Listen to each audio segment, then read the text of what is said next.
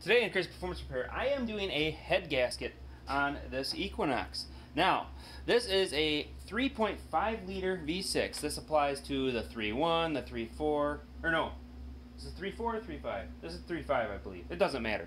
3.1, 2.8, which is really old school, 3.4, 3.5, 3.9, and I believe there's another one that it applies to, but basically the GM 60 degree V6s. Now, this particular engine has different length push rods. So, you can see the whole rocker assembly here. I have these two loose. I'm going to go ahead and just set them aside for now. This motor's kind of dirty, but I'm going to set them aside for now, and I'm going to pull these guys out just to show you. Ooh, and I see something else I want to show you too while I'm here. We'll go ahead and pull these out. So if you look, I have them matched up on the bottom there, but they are a different length. So obviously they are different length. Now, one thing you want to keep your eye out for is particularly this situation. See how it's got like a weird eyeball looking effect? That eyeball effect means that this push rod is junk. It's worn out. It should look like this guy here, well, only shinier because it'll be worn. Actually, I'll grab the other one. It should look like this guy here. See how it's a nice shiny ball? It doesn't have that eyeball look to it.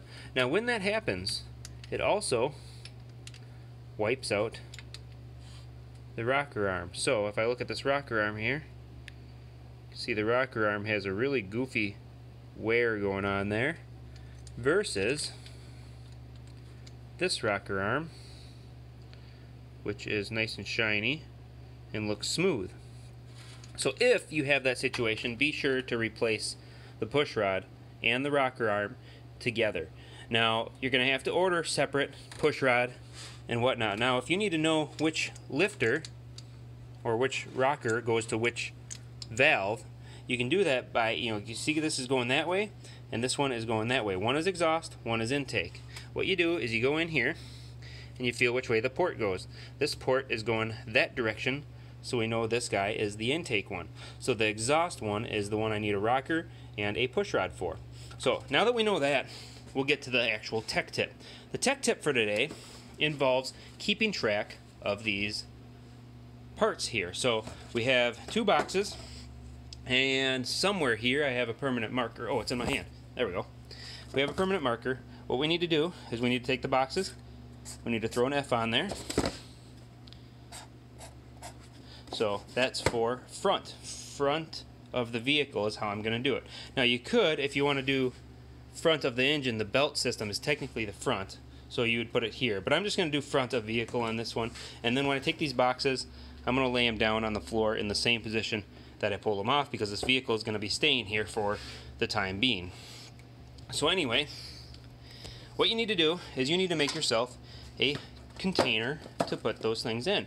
Now what I like to do is come over here to my toolbox, grab me a Phillips screwdriver because they punch really nice holes, and then I take these boxes, and each cylinder head, you can do a separate box for each cylinder head if you like, I don't, but each cylinder head is going to have 6. It's a 6 cylinder, so we're going to have 6 on each head. So we'll go ahead,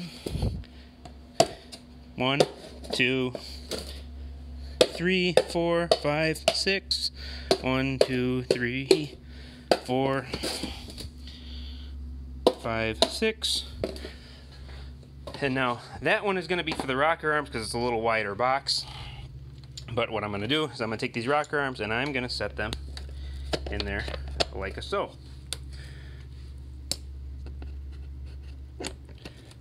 And then that will be what keeps track of the position for me if I get well, once you have weight in there, once you have both sides done, it won't be an issue. And then this one here, I will also do it to this box. We'll just do 2 for now because I'm only going to put these 2 in there. Holding the camera while doing this is a little bit of a challenge. There we go. And then I will be able to keep track of where those things go, where they came from, and where I need to put them after the fact. Now these particular engines, you do have to remove the push rods before you can pull these gaskets out. Other side notes, these engines do have a displacement on demand option, and It's not this particular generation of this engine, but the 3.5 and 3.9 of the newer generation do have the option, and they have a really goofy manifold here. My trick still applies to those, I guess. I have not seen one myself personally. They're very rare for me seeing them in the shop, but they do exist. I've dealt with people with them, and my trick does work on them. So a little side note for the people who have been paying attention to my channel. Otherwise, I'm just going to continue on with the head gasket job. Now, when you pull the cylinder heads off on any vehicle you're doing a head gasket job on, be absolutely certain to get the heads gone through. The head gasket fails for a reason. They don't just fail because they're worn out. They wear out because the cylinder heads are not properly machined. Now, GM typically machines their stuff down in Mexico, and the machining process leaves the cylinder head with like a cup shape on it on some of the cylinder heads. Other heads, they just twist or whatever. Or you could have a head gasket go out because of overheating. Now, if it goes out because of overheating, that's going to be something that will warp the head and thus take out the head gasket. So no matter what, you need to mill the surface of the head gasket when doing, or cylinder head when doing a head gasket.